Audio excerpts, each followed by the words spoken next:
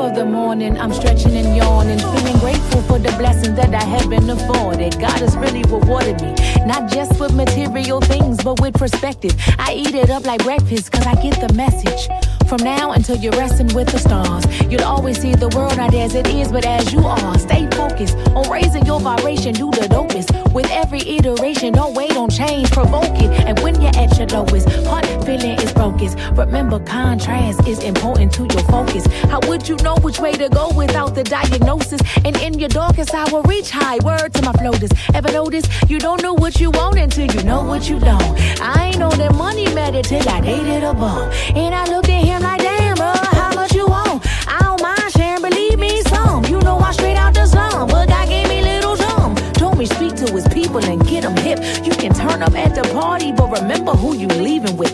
This flesh is temporary, soul is where the sequel is. Ain't hard to find the answers, but the questions, are you seeking it? Do you believe in it? Are you receptive to receiving it?